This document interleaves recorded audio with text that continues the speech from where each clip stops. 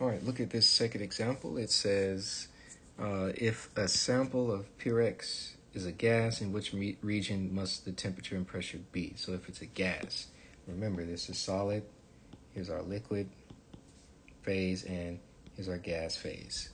Okay, so if it's a gas, it has to be clearly in this region, H.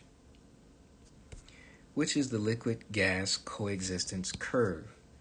So this is a coexistence curve, this is one, and this is one. Which is the liquid gas one? D.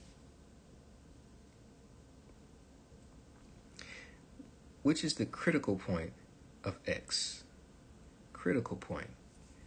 Well, we talked about that in the last example. There was something that I called the supercritical point, or critical point for short. That is this point here, C.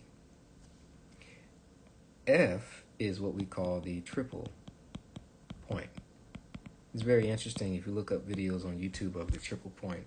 At the triple point, at that specific pressure and temperature, all three phases coexist. So solid, liquid, gas, you've got ice, you've got water, and water vapor all at the same time. It's boiling and freezing and melting all at the same time. It's very interesting to look at and watch.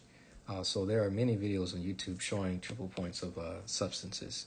But here, that's the critical point, C.